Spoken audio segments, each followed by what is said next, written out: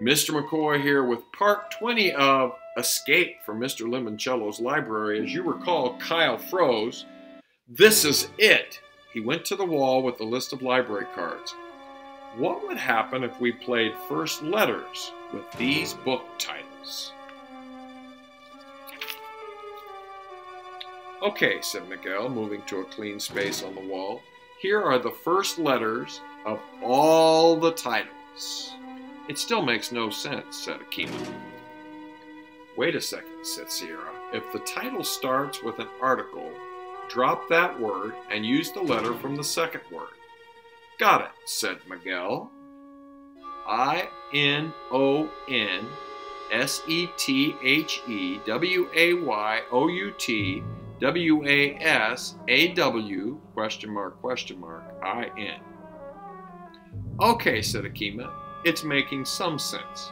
She went to the board and broke Miguel's string of letters into words.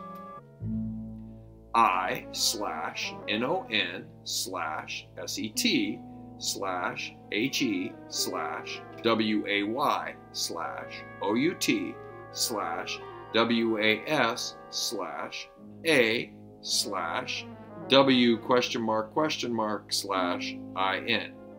Hang on, said Kyle. It could be in, on, set, the, way, out, was, W????in. What's in, on, set? Said Akima. Wait, look, said Miguel. The books on the second and third library cards actually start with numbers. Kyle grabbed a marker. In 1968, the way out was W????in. Hang on, said Haley. You know all those questions in the trivia contest Friday? I did so badly. I Googled a bunch of them later that night. They were all from 1968. You guys, said Sierra, I did some research too. Mr. Lemoncello was born in 1956. That means he turned 12 in 1968. Okay, said Akima. Is this something besides a fun fact to know and tell? You bet it is, said Kyle. 1968 is key, and we don't need Charles's library card to finish this phrase. He went to the whiteboard. In 1968, the way out was a way in. So what happened in 1968? Said Haley. Was that when Charles and the Chocolate Factory came out? Asked Miguel. No, said Sierra, that was 1964. So what's up with the candy clue from the Art and Artifacts room? We messed up, said Akima. We need to go back and find a new rhyme for Andy. Really? Said Haley. I thought we got kicked out for cheating. Another long story, said Miguel. For later, said Kyle. Right now, we need to be on the third floor. Back in the Art and Artifacts room, Kyle felt confident they were pretty close to figuring out, well, whatever it was they were supposed to be figuring out. How it could help them escape from the library was still anybody's guess. It's 10:44, said Akima. The last clue should pop up on the Wonder Dome in 16 minutes. Okay, you guys, said Kyle. Spread out. We need a new rhyme for Andy. This model of the bank building came in handy, added Miguel. The Dandy Bandits, shouted Akima once again, studying the display of hats. Yes, said Haley, pulling off her shoes so she could show everybody her clue card. Bandits. I found this in the 300s room. That's the room clue we're waiting for, said Kyle, because the Dewey Decimal number for true crime always starts with the number 3, said Miguel. When we find that book, it'll tell us how and where the bandits crawled in 1968. Listen to this, you guys, said Akima. She read a placard in the display case. This plaid fedora from 1968 was worn by bank robber Leopold Loblolly, one of the notorious Dandy Bandits. Loblolly, Miguel shouted. The smell-o-vision clue, said Kyle. That's why everything kept smelling like pine trees. Loblolly was one of the pine trees in the answer Mr. Lemoncello gave you guys, said Haley. Whoop, whoop, whoop, said Mr. Lemoncello as, banana shoes squeaking, he stepped into the room. Well done, Miss Daly and Miss Hughes. See, said Akima, I was right the first time we came in here. I said dandy and everybody else said, no, candy. Willy Wonka. Yes, it's all coming back to me, said Mr. Lemoncello. 1968. I was pondering an idea for a game at the old public library. And, said Kyle, you were so totally focused you didn't hear the police siren screaming past the library as they raced to the Gold Leaf Bank. The Blackbird was from Alexandriaville, said Sierra. The police siren wail was from that day. Miguel finished that thought. When the dandy bandits tried to crawl into the bank. My goodness, said Mr. Lemoncello. How could you kids know all that? From the game clues, said Kyle. And from the story Dr. Zinchenko told us on Friday night when somebody asked her why a library building needed a bank vault door. She was already feeding us clues, said Akima. The time is now 11 a.m., announced the ceiling lady. This game will end in 1 hour. Come on, said Kyle, heading for the door. It's the 11th hour. We need to go check out the Wonder Dome again. They raced to the balcony. There it is, said Sierra. 364.1092, shouted Miguel. Woohoo, cried Akima. We're going to win. You think it's going to be that simple? Are they going to win that easily? Share what you think with your fellow listener. On the first floor, Charles sat at long last video chatting with his uncle, James Willoughby III, the Librarian of Congress, who had finally shown up for the Ask an Expert call.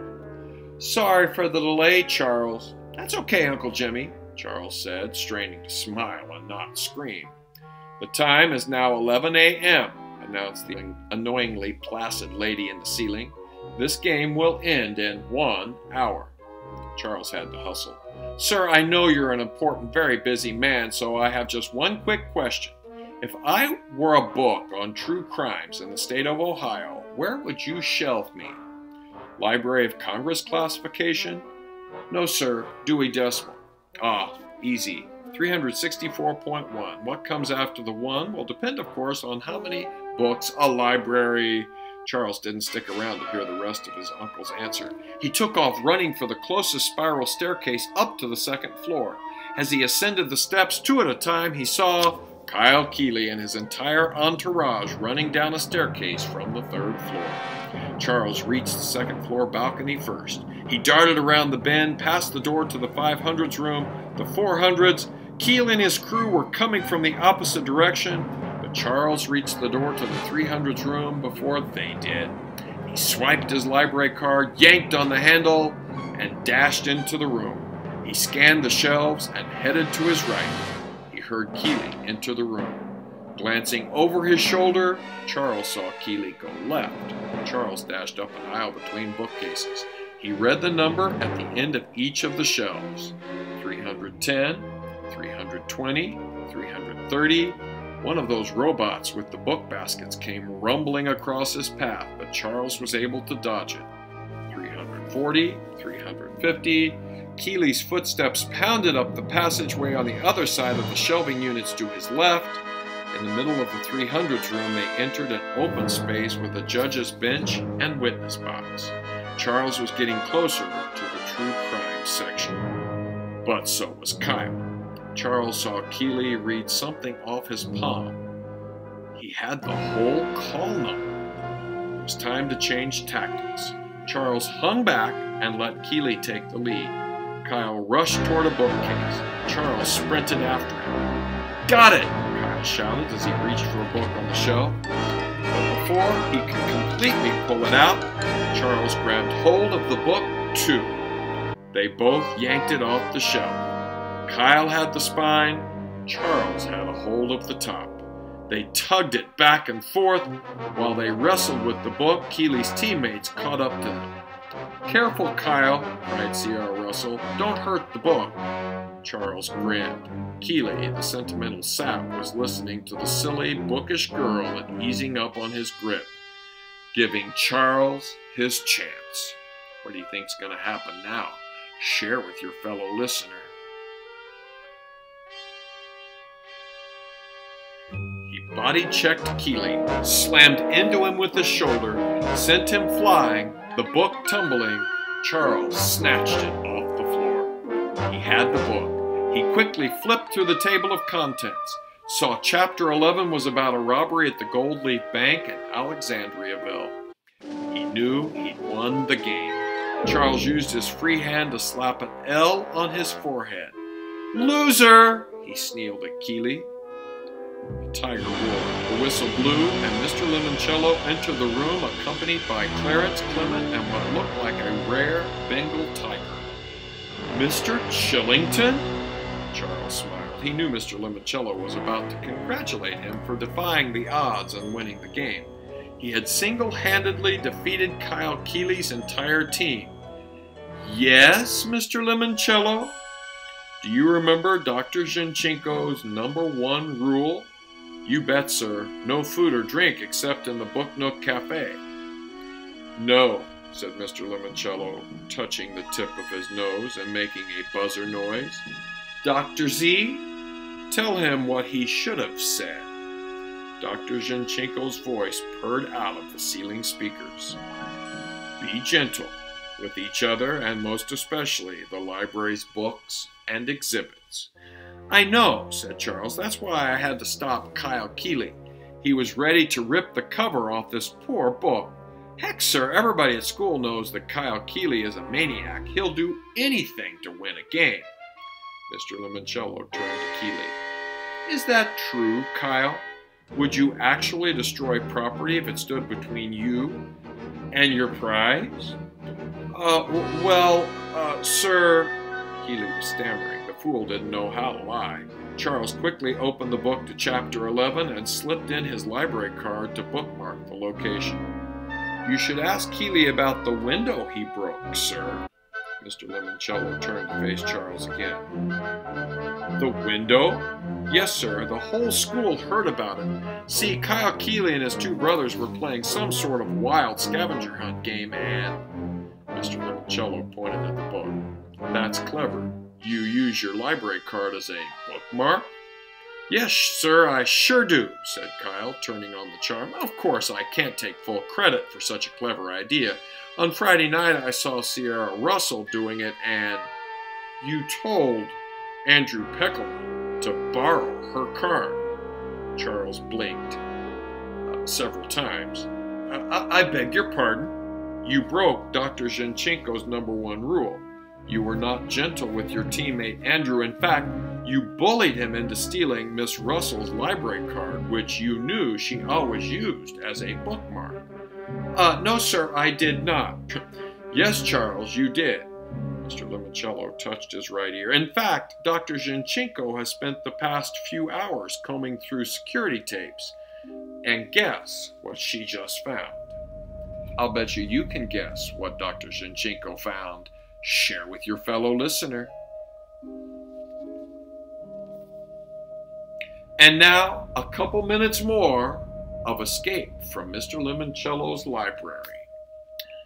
Charles heard his own voice ringing out of the ceiling speakers. "Have you noticed what Sierra Russell uses for a bookmark?" "No, that was Andrew," said Mr. Lemoncello. "This is you again. Her library card, which of course doubles as a key card for meeting room B. Find a way to borrow it. You told Andrew to steal Sierra's library card." "How could you record that?" said Charles. "I was whispering. And I have very good microphones. You're done, Charles. Dr. Zinchenko, tell our departing guest what he has just won." "Absolutely nothing," said the voice of the Russian librarian. "But please, Dr. L., tell Charles the correct answer to the final pictogram." "Ah, yes." Mr. Lemoncello reached into his back pocket, pulled out a 4x4 card, and showed it to Charles. Charles stood there fuming. Anyone care to help Charles out? Said Kyle. Is it 6 eat? You are very close, said Mr. Lemoncello. There was a pause, and then Haley laughed. Did it come after the football player? Yeah, said Charles. So? Andrew was right all along, said Haley. The football player clue wasn't past. It was 19. Mr. Lemoncello shifted into his game show voice. So, Haley Daly, would you care to solve the puzzle? Sure. We'll find out what happens as Escape from Mr. Lemoncello's library continues.